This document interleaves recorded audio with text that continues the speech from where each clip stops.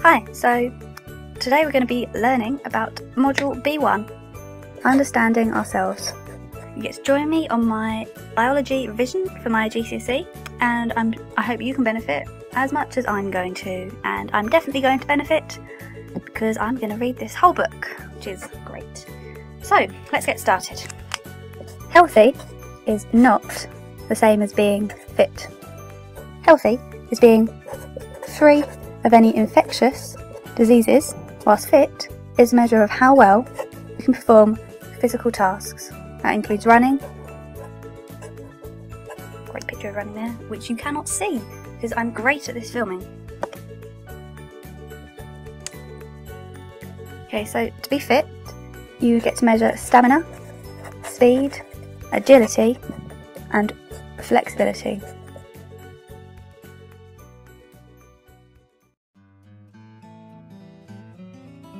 Next we're going to be talking about blood.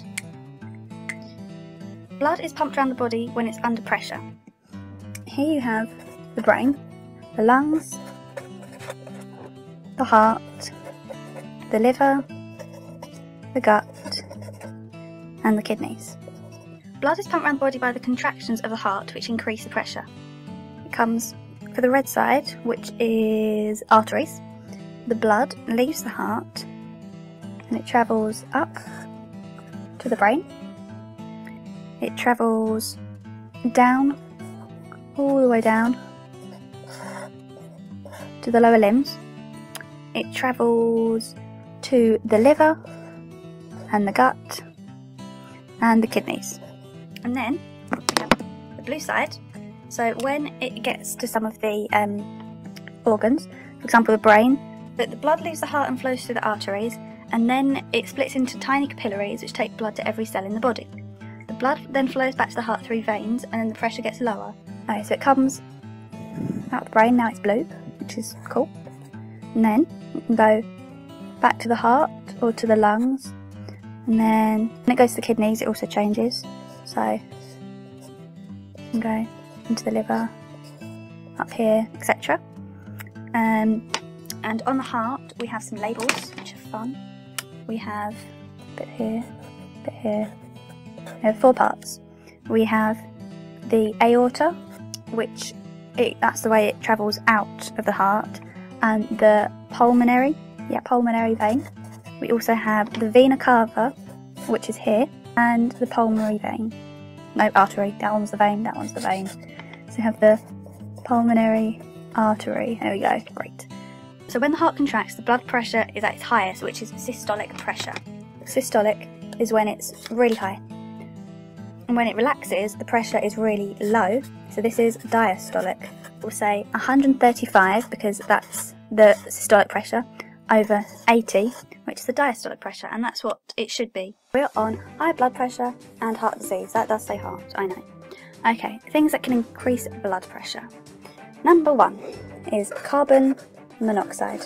This combines with the haemoglobin in red blood cells, which reduce the amount of oxygen they can carry. To make up for this, the heart rate increases, so it contracts more frequently, and this increases the blood pressure. Another thing that can increase blood pressure is the nicotine from smoke. Oh, that carbon monoxide was from smoking. Another thing is the nicotine, which makes the heart just contract more often, which increases the blood pressure too. Something that can lead to heart disease is a poor diet. So for example, lots of fatty foods. This is a picture of fat, apparently. Or if you've seen Doctor Who, this is a little adipose. That doesn't help, it doesn't look like an adipose. But sure, Doctor Who. So any disease that affects the heart is known as heart disease, which includes things like heart attacks. And if your diet is high in saturated fat or salt, you may be more at risk at developing heart disease, apparently. So no McDonald's. Bad. Okay, saturated fats can cause a build-up of cholesterol, which is a fatty substance. So if you have, this is an artery. It is an artery. Yep. And this is some cholesterol, just here, which is from your McDonald's. You need some cholesterol for making cell membranes, but if you get too much, it builds up in the arteries, just here, and it makes them narrower, which restricts the flow of blood and can lead to a heart attack, which is bad. Salt can also increase blood pressure because it also builds up plaques. It's the same way. If you get in the exam, you can just change it from saturated fats. Narrow arteries increase the risk of a heart attack by the blood flow to the heart being restricted and the heart muscle receiving less oxygen. A thrombosis, which is also known as a blood clot, that also restricts blood flow, and that is how a heart attack is caused. Next section, eating healthily. A balanced diet supplies all your essential nutrients. Oh, I haven't changed my piece of paper yet. We take that one off and replace it with this one. Okay.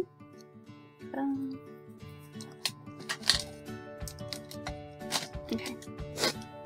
So a balanced diet supplies all your essential nutrients. I will bring you to the table. I'll show you the table because it's easier than drawing it, and you might actually be able to read it. First one, carbohydrates, for example glucose, provide the energy. Fats, they also provide the energy and act as an energy store, providing insulation. Proteins are needed for growth and repair of tissue and to provide energy in emergencies. Vitamins and minerals, for example, vitamin C is needed to prevent scurvy, and iron is needed to make haemoglobin for healthy blood, which is why you don't smoke, because that takes the haemoglobin out of the blood. The oxygen has to put something out of the blood. Okay, I'm great at this. Water is to prevent dehydration. So, carbohydrates are made up of simple sugars like glucose, and they are stored in the liver as glycogen or converted to fats. Fats are made up of fatty acids and glycerol. I'm sorry, I'm writing on my wall. The handwriting's terrible, but it isn't usually.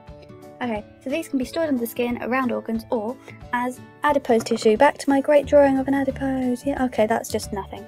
Ignore that. Completely rub that out. Yeah, okay.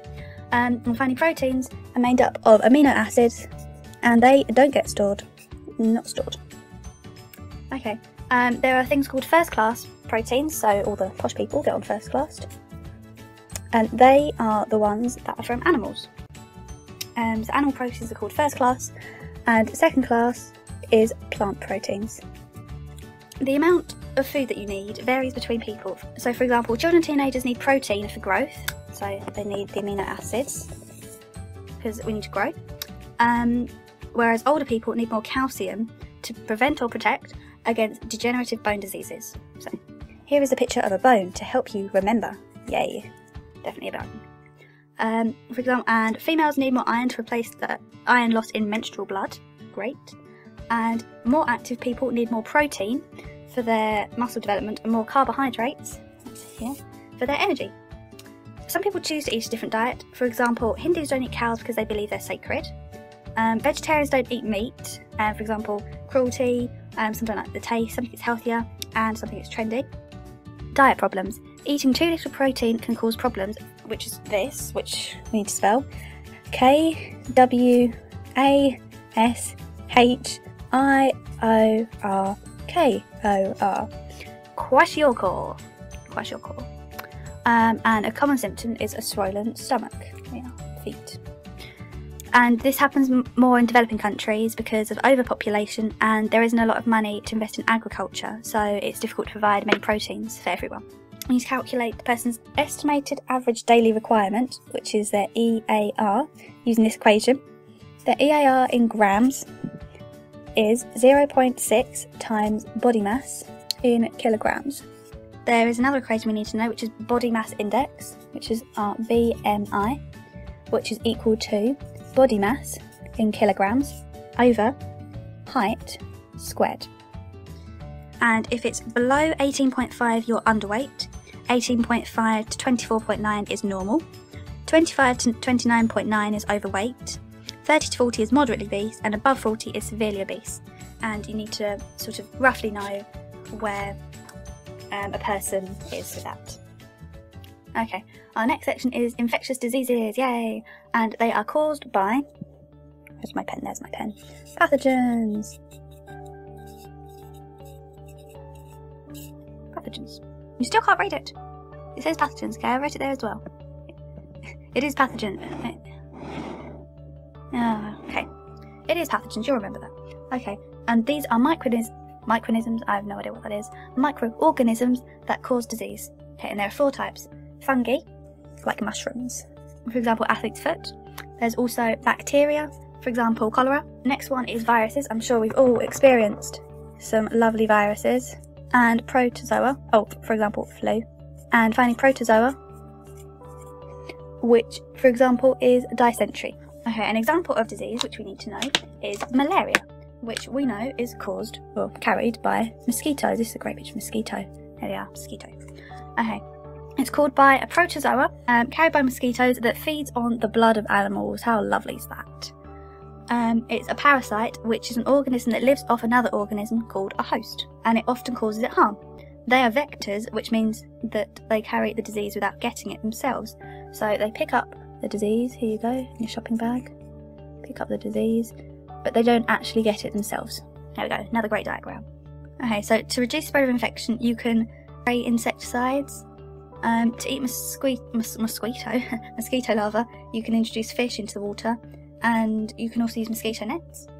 Okay, so how to deal with pathogens. This is down to your white blood cells. Once they enter your body, they'll reproduce rapidly until they're destroyed. So there'll be 2, then 3, then 6, then 12, until they're destroyed. And you can't see the diagram again. There is the diagram. Okay,